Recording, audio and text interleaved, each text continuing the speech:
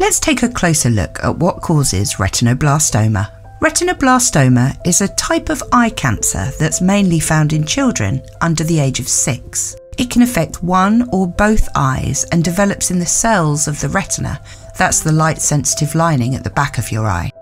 There are two forms of retinoblastoma: the genetic form we get from our parents, also known as heritable, and the non-genetic form, known as non-heritable. Our genes are what make us unique. They are the instructions that control the way we grow and develop as individuals. We all have thousands of them in our bodies, with each one doing a different job. Now here's where things get really complicated. We also have 2 copies of nearly every gene, inheriting 1 copy from each parent. Each of our genes can be found within each cell of our body and are copied every time a cell divides. This means that every gene is copied millions of times during our lifetime. And this, unsurprisingly, is when mistakes can happen. Some of these copy mistakes, or alterations, are inherited from one of our parents, while others simply start in us.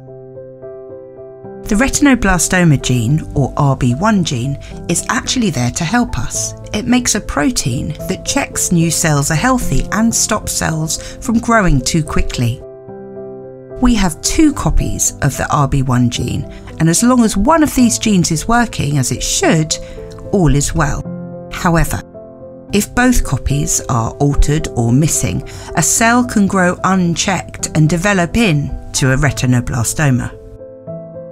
In the first few years of life, our retinas grow very quickly. This means that our cells must divide rapidly, increasing the likelihood of mistakes occurring. The good news is that there are many ways to treat retinoblastoma, and at approximately 98%, it has one of the highest survival rates of any childhood cancer. To find out more, visit www.checked.org.uk.